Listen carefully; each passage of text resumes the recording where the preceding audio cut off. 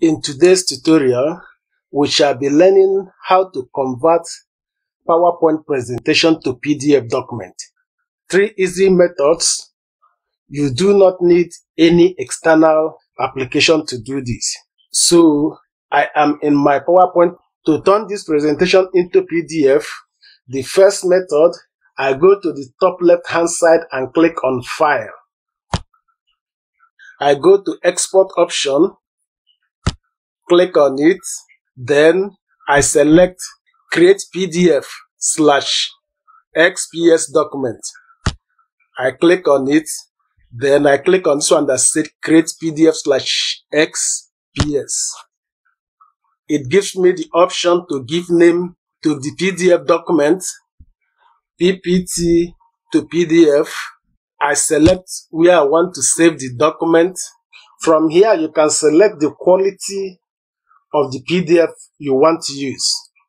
You can use standard or you can use minimum, depending on what you want to use. When you click options, you can select to convert all the PowerPoint presentation to PDF or just to convert the current slide, or you might decide to select the slides you want to convert to PDF. When you click on slides, you can choose between 1 to 5 to convert it to PDF. You have more options here, so you may decide what you want to do. But in this tutorial, I will leave it in all. So I click OK and then I click Publish. So this is the PDF. This is the PowerPoint presentation that has been converted to PDF documents. I close this.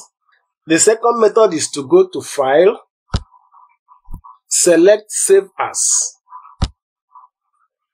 Select where you want to save the PDF. Give name to the PDF as we did before. As Save As type, click on it and then select PDF.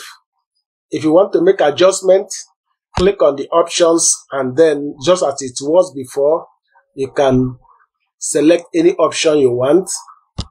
Click OK and then save. This will also convert the PowerPoint presentation to PDF.